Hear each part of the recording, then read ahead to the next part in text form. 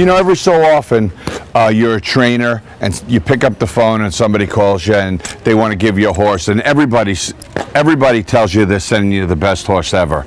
So I get a phone call 5 or 6 weeks ago, and the guy says, I want to send you a white horse.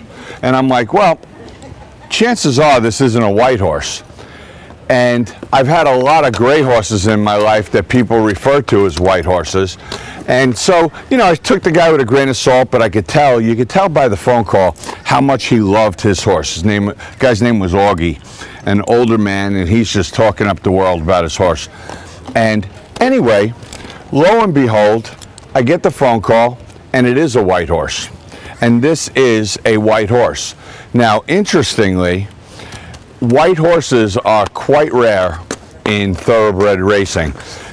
I was reading the other day, you know, I've read more articles about this horse than I can put my finger on. And the last article I read about this horse said that since 1864, there's only been 170 white horses registered with the Jockey Club. That's roughly 170 out of 1 million.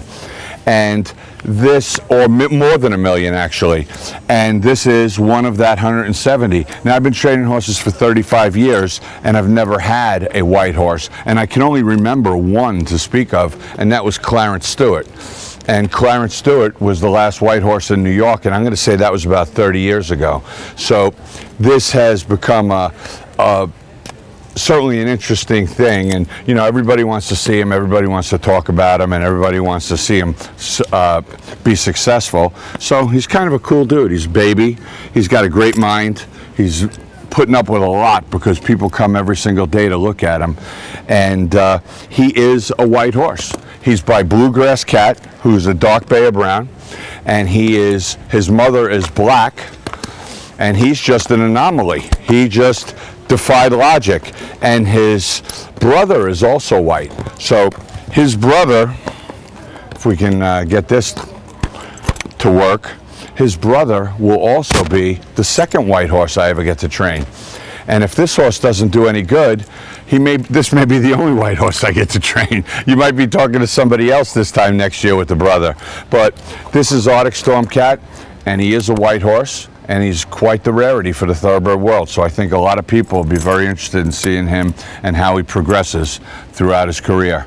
And right now he's about 5/8 of a mile fit, and he probably runs before the end of the meet, but that's not guaranteed. As with any 2-year-old, you know, they run, they don't run, you know, he may get sick. There's a number of things that could stop him from running, but we're certainly going to try and put him on display up here if it's at all possible.